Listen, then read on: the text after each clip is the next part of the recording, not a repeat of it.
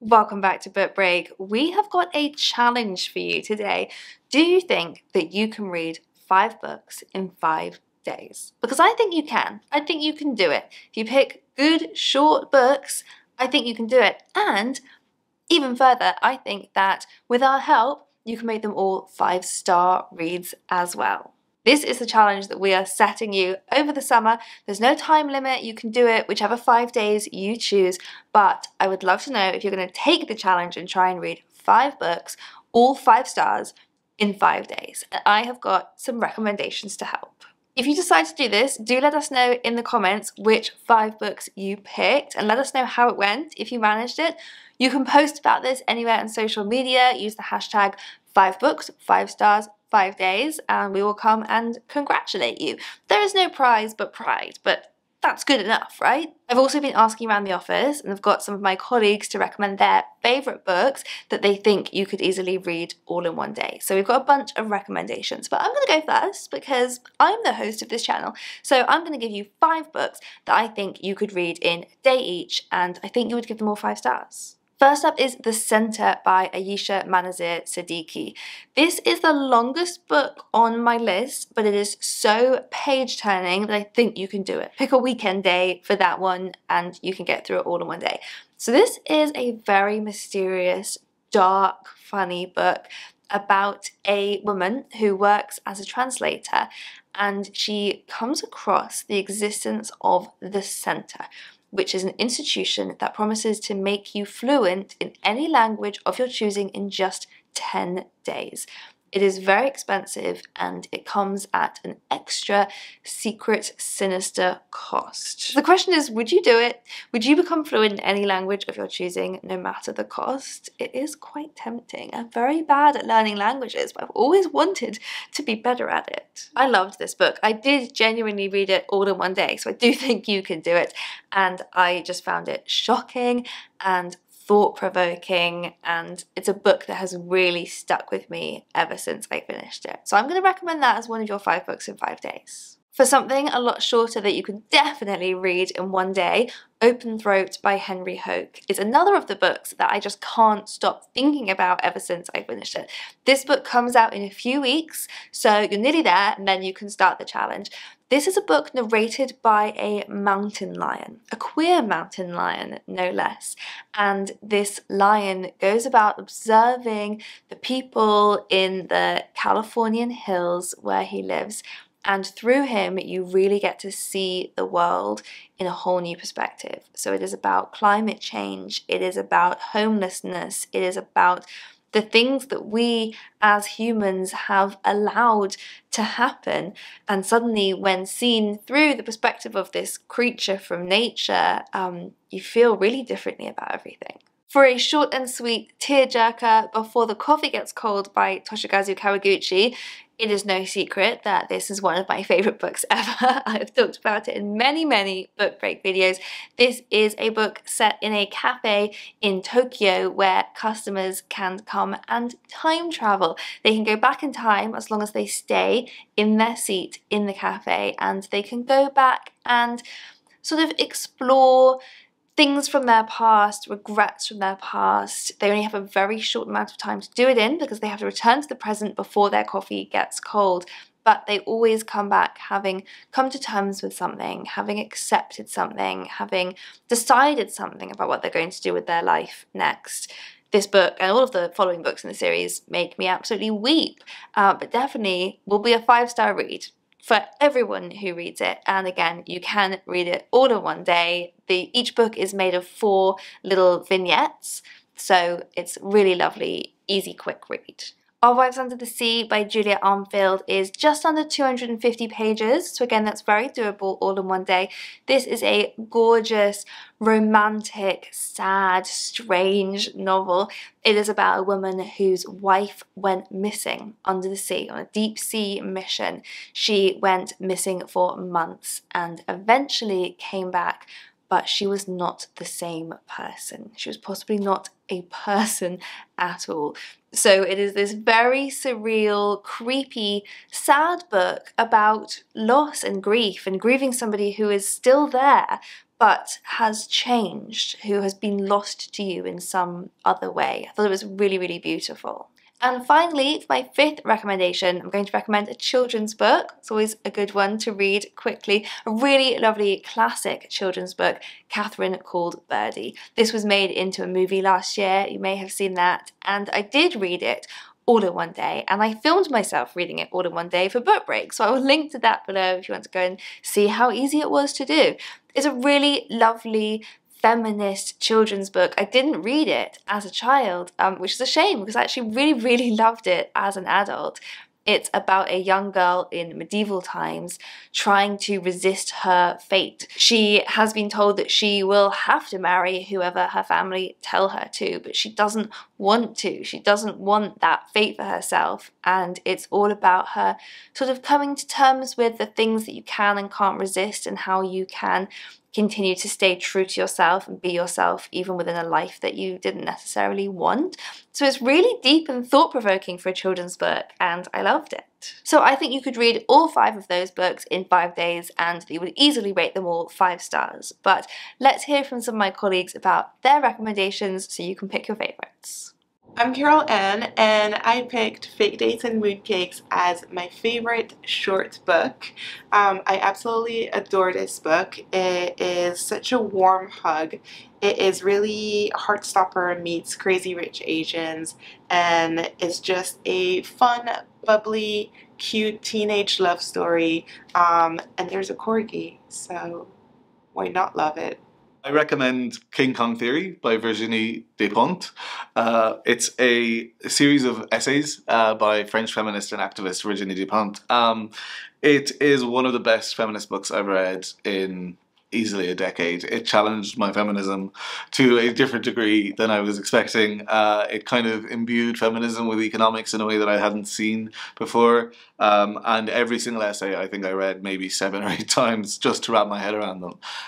But they're incredibly incisive. There's something so authoritative about how she writes, and something about the first person experience that she uses in most of her essays that really got to me. I didn't necessarily agree with all of her conclusions, but that kind of makes the book better. It challenged my feminism in a way that it hasn't been challenged in a very long time, and I can't stop thinking about it in my everyday life. So I really recommend reading it. I recommend We Had to Remove This Post by Hannah Barevotes. This book is really short. You'll get through it in absolutely no time at all. It's thrilling. It has these really harrowing descriptions of things that go on social media, and it's really interesting to see how the character changes throughout the book and how the media you consume and the people you interact with can shape your worldview. I recommend The Order of the Day by Eric Vuillard. It is translated from French and it's only 129 pages. It's the story of a kind of meeting of the very powerful German businessmen in the run-up to the World War. And there's also some scenes with Churchill and Chamberlain. And basically very important, powerful people before the Second World War. And it sounds kind of dry, but it's actually the opposite of that. It is all about the tone, I would say, this book. It's so funny. It's really, really darkly funny. The author is judging them. He is judging them hard. And it's kind of a bit bitchy, and I really, really enjoyed that aspect of it. It's really propulsive. It's a really kind of chilling moment in history, so it's full of tension, but it is a novel, and it is written in this amazing tone of voice that made me want to read more and more books by Eric Vuillard. And he's actually got another book that's even shorter. It's only like 60 pages, so you can read both in one sitting.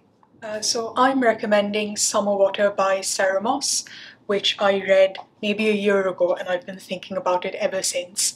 It's incredibly sharp, it's really incisive, and it isn't so much a story as a series of stories set all over the course of the same day in a holiday chalet park outside of a Scottish loch, and it's a miserable rainy day, and all of these people from completely different walks of life are sort of at odds even with themselves, with others in their lives. There's teenagers, there's aging couples, there's a doctor, there are immigrant families, and it's all interspersed with these incredible flashbacks to an ancient natural world that existed outside of these human foibles all at the same time. It's so current, it's so contemporary, it really has its finger on the pulse of what people are thinking about every day. Every single person in the narrative is flawed, every single person is relatable at the same time. And just the observational quality of the writing is really chilling. I cannot recommend it enough. It moved me to read basically everything she's ever written afterwards, and you will not be able to get up once you start reading it, so find a comfy chair. Hi, it's me again, but this time I'm standing in for my colleague Wayne. I am going to give you a recommendation on Wayne's behalf.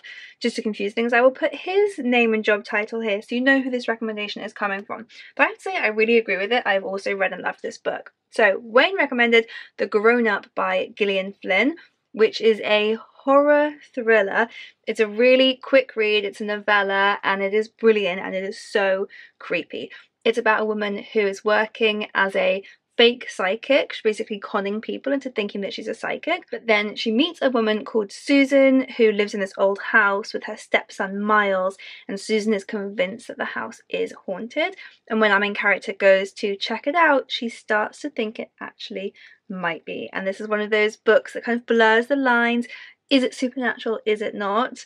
You will be left to make up your own mind. This one gave me chills. So this is the recommendation from Wayne. The short book you can read in one day that I would recommend is The End We Start From by Megan Hunter. It's 17,000 words long, or if you're talking in pages, about that. And it's the most astonishing story of a woman giving birth to her first child in a London hospital just as the floodwaters are closing over the city around her. So it's the beginning of this extraordinary new stage in her own life and an extraordinary new stage in the life of the nation. And soon after the baby is born, she and her partner take their son and leave town. They start travelling towards the border, and you realise that this country of ours has become a place of refugees and travel. It sounds dark, and it is. It's extremely pacey and thrilling, but it's also witty and funny, and the whole thing that lifts it is the sense that no matter the fact that the world is falling apart, the world of this family is entirely about the mother and her baby, and the intensity of what it is to watch a small person's eyes open properly for the first time, to understand that they're seeing objects outside of 1 foot away from their face, that their fingers and toes are uncurling. It's an extraordinary exploration of new motherhood and an amazing piece of climate dystopia. I recommend A Whole Life by Robert C. Taylor. It's a book that you can race through in one day. It kind of does what it says on the tin, a whole life in 150 pages. It's a really spectacularly sparse piece of writing, but it's really beautiful in the way that it managed to capture quite a quiet atmosphere of.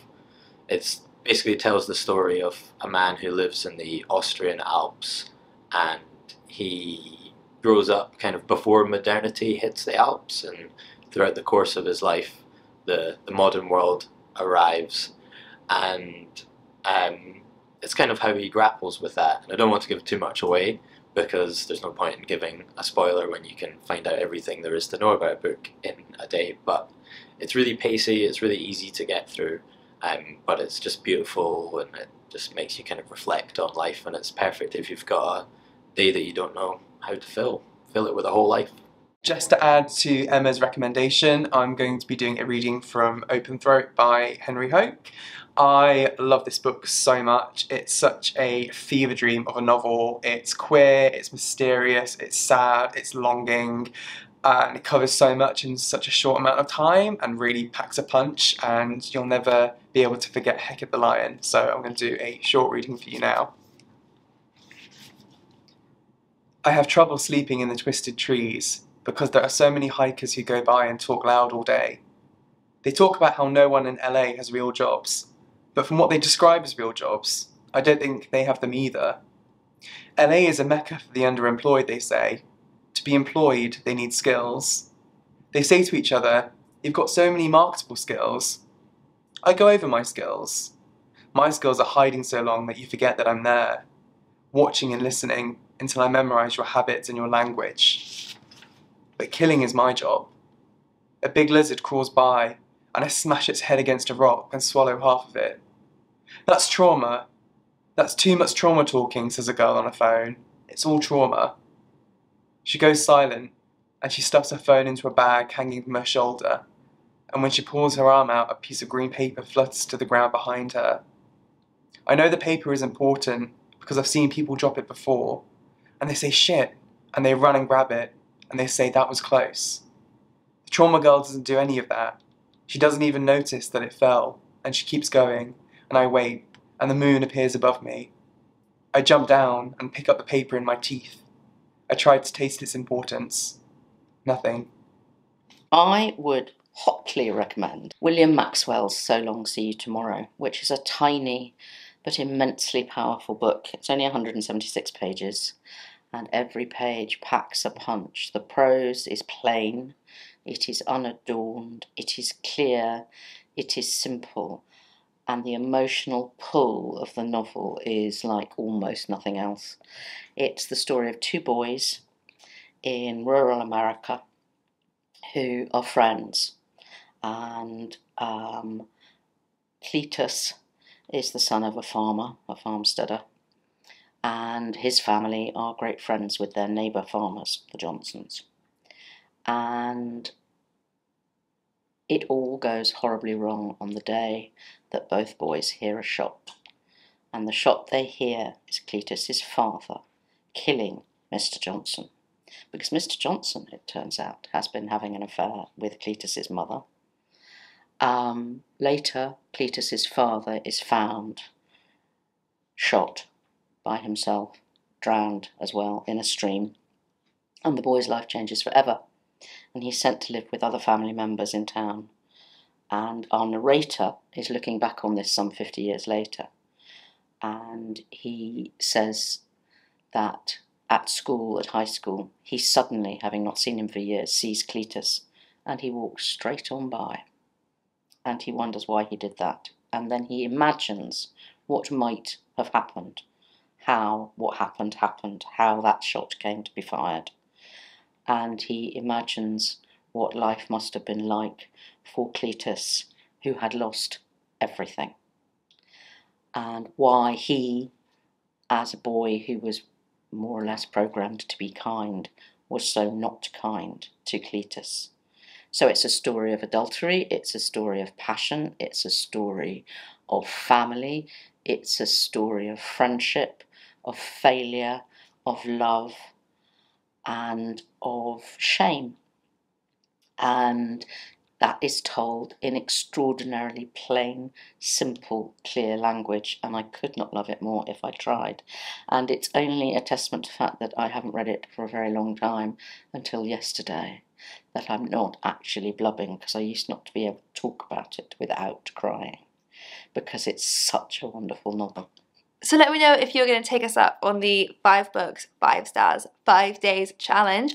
I'm going to be doing it, not with those 5 books that I recommended because I've already read those, so I'm going to go and choose 5 new books and I will let you know what I pick. And use the hashtag anywhere you post about it online, because then we can find you and chat to you about it. You can also tag us at BookBreakUK if you're posting on Instagram, at Pam Macmillan if you're posting on TikTok, or Twitter, or just comment below and let us know how you got on.